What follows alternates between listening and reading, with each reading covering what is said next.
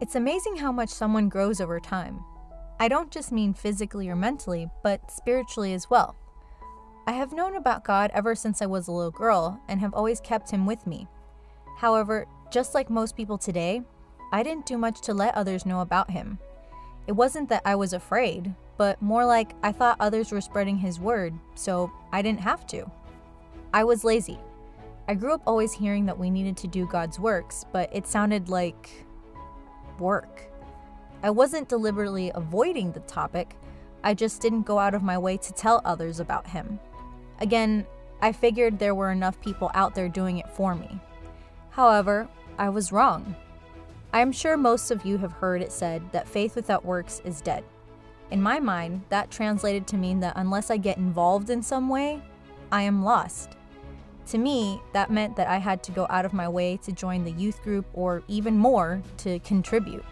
Unlike those around me, I didn't feel the need or the want to do something about my faith. So I didn't. For a long time, I stayed in a sort of limbo. As I grew, spiritually, I realized the flaw in my thinking. The reason I didn't want to make an effort to do anything was that I was far from God. I may have grown up in a Christian home and I knew of God, but I didn't know him. It's like how most of us know of Robin Williams, but we don't know him.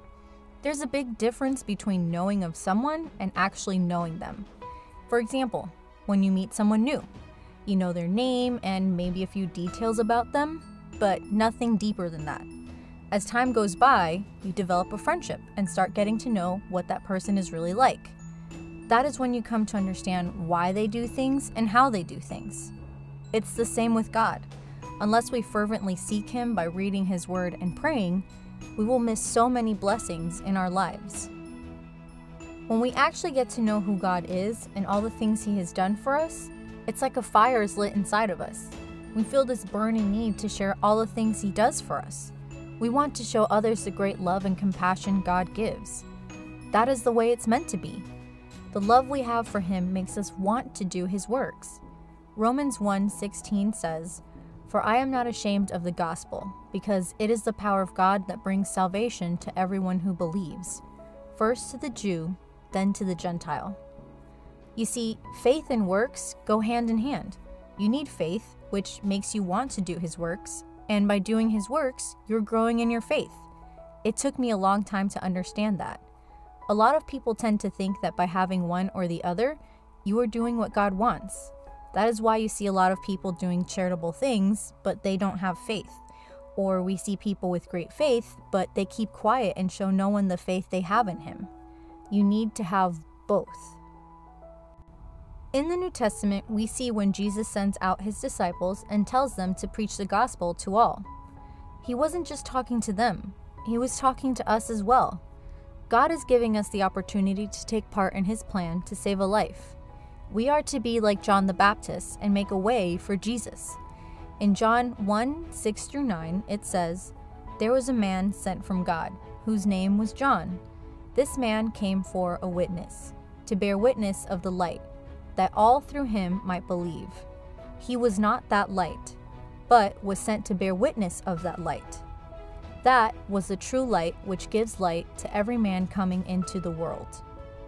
In another passage, John 3:22-36 to be exact, we see that John knew his role in God's plan.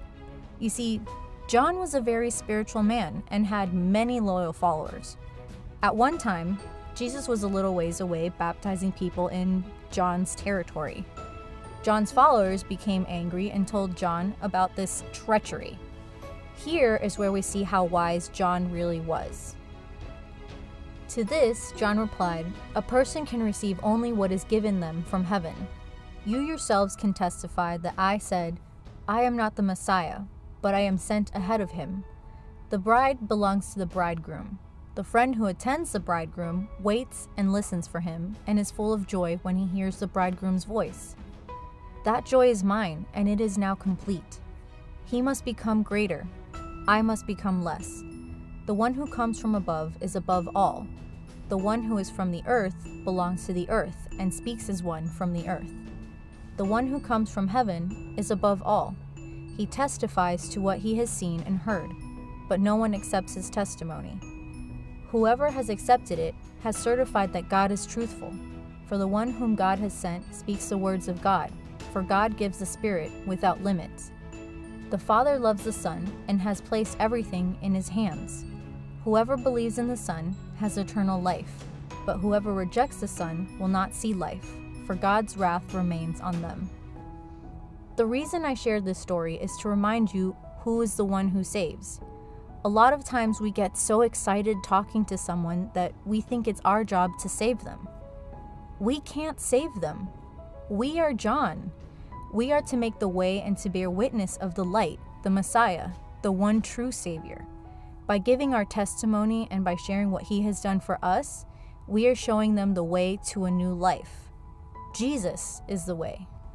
John 14:6 states, Jesus said to him, I am the way, the truth, and the life. No one comes to the Father except through me.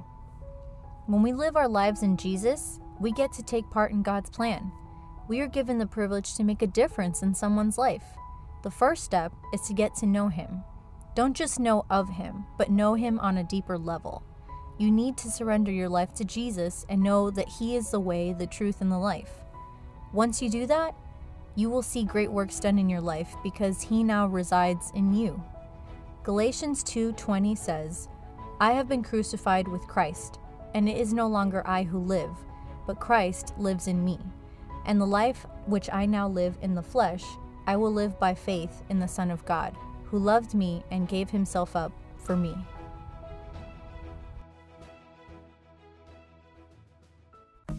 Hey guys, thanks for joining me today. Don't forget to check out my blog, which you will find a link to it in the description below. I hope you all have a blessed day. Before I go, I will leave you with this. In Numbers 6:24 through 26, it says, The Lord bless you and keep you. The Lord make his face shine upon you and be gracious to you. The Lord lift up his countenance upon you and give you peace.